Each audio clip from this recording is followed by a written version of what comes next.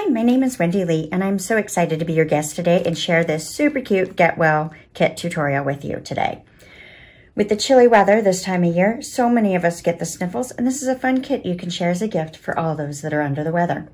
I also love that this one can stand up and be displayed. The supplies we're going to be using today are from Stampin' Up. This is shaded spruce cardstock. We're going to use a piece of 4 1/4 by 10 1/8, 3 1/4 by 4 3/8, and 4 3/8 by 2 1/4.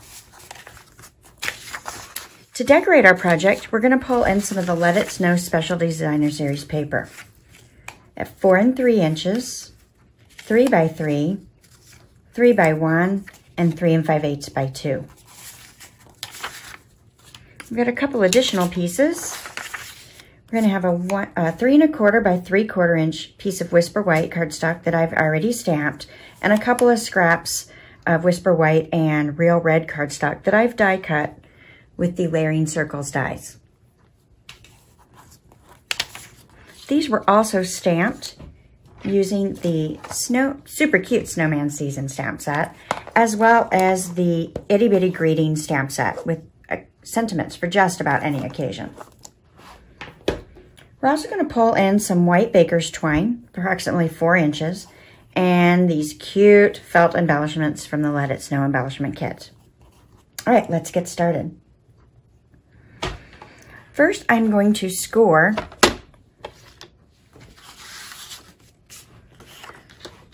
my 4 1/4 by 10 1/8 cardstock at 3/8. I'll slide it in here at 3/8. Make sure that cutting blade is out of the way. 3/8. Then we'll slide it down to the 1 1/4 inch mark. Score that again. And then I'm going to flip it and place it at the 3 5/8 and score it, and down to the 4 1/2 and score it. Okay, so that piece is done. So we've got those score lines right there. Okay, we'll come back to this piece. The next piece, the 3 1/4 by 4 3/8, we're going to score at 3/8 and at 1 1/8.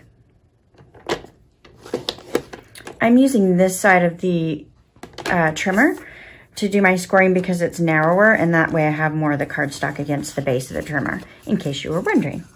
Okay, the last piece we're going to score is the 4 3/8 by 2 1/4. We're going to score in on each end at 3/8 of an inch.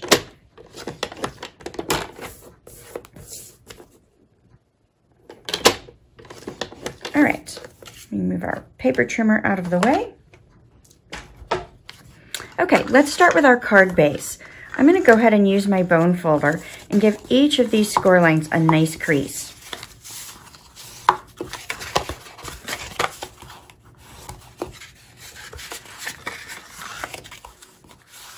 Okay, I'm going to go ahead and apply some tear and tape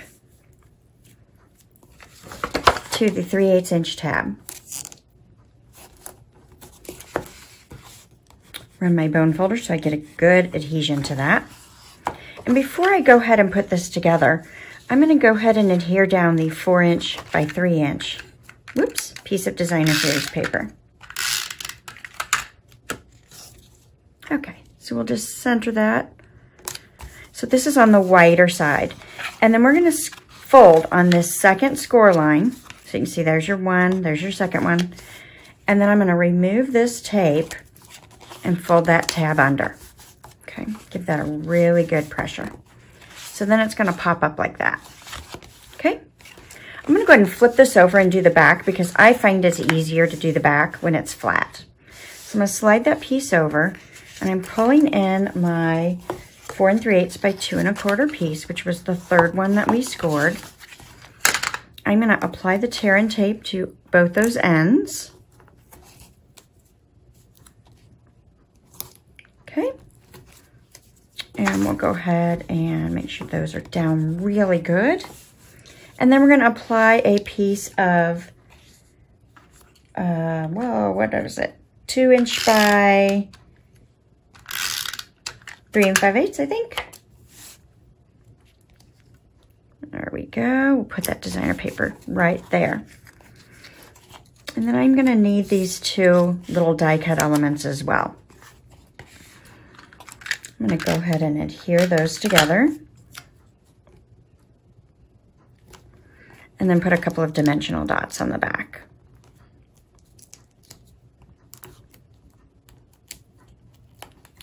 I'm gonna go ahead and place those in the center of my band. Hope you're feeling better. So cute. Okay, I'm pulling out my cup of soup and I'm gonna use that as a guide for my band to fit around. And then that will also give me my placement. So I'm gonna go ahead and remove the backing from my tear and tape. Sometimes this is difficult to do, sometimes it's easy to do. Depends on my hands and what they're doing that day, right? Okay, so I'm just gonna look at this and I'm gonna center it and press those sides down. And then I'm gonna go ahead and slide out that soup so that it's not in my way as I finish the project.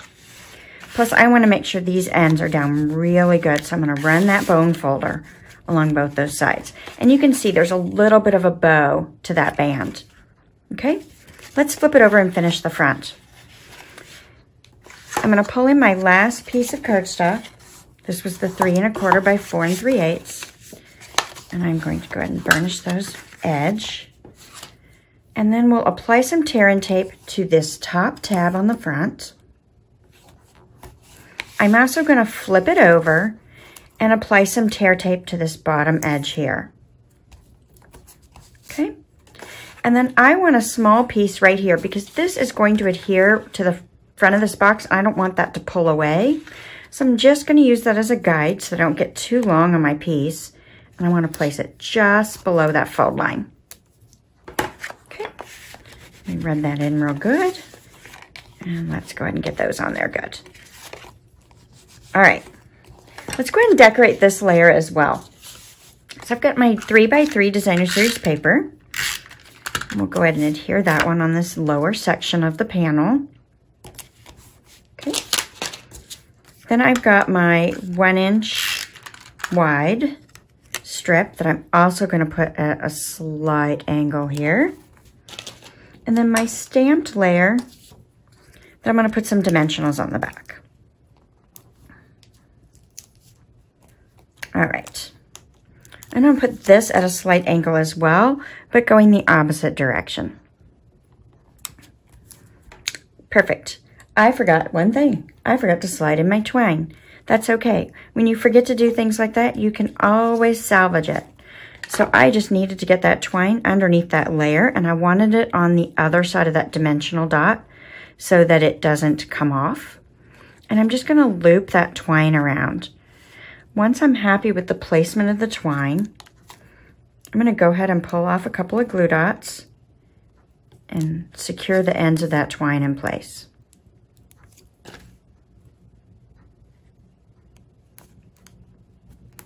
Perfect. Okay, next I'm gonna use some liquid adhesive and I'm gonna adhere down my mittens. Whoa. Okay. Put one there. How cute is that?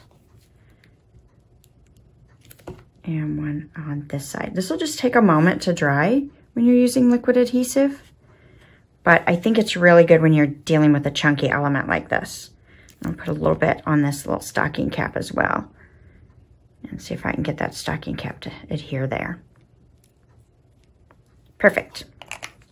Okay, now we're ready to finish the front of this piece here. So what I want to do is I want to remove the tear and tape from this top edge. And I'm going to carefully, since this may not be dry yet, I'm also going to remove the tear and tape from the back of that layer. I want to place this centered left to right and at the bottom of my card base. I'm happy with that. So you can see, I can fold it up and down. You can see that it's adhered flat to that piece there. Okay? To adhere this down, I've actually cut this so that it doesn't fold flat once that's adhered. You could do that. You could put that on flat and adhere that. But I find that the hulls falls out really easily if I do it that way. So I like to go ahead and put the hulls in and use that as a guide. So to make sure that all this stays stable, I'm going to go ahead and pull out a pack of tissues and slide them in first. If I can get them in that pouch. Okay. That way it's going to give me some stability. And I'm going to slide the holes in. I'm going to pull this tear and tape off. Slide that to the back. And once I get that where I want it, I'm going to push that down in place. So that's nice and secure, and my hulls aren't going to easily slip out. So now I can just put my suit packet right back in. You might have to finagle it a little bit to get that back in there. Maybe. There we go. So cute, right? Love this. Love this. So those are the two different ones that I've got with the different colors of embellishments. I've got a third one that I created the other day that's got the little snowman, using the same stamp set and designer paper, but changing it up just a little bit. Cute. I hope you love these projects, and we'll give it a try. Thanks so much for watching.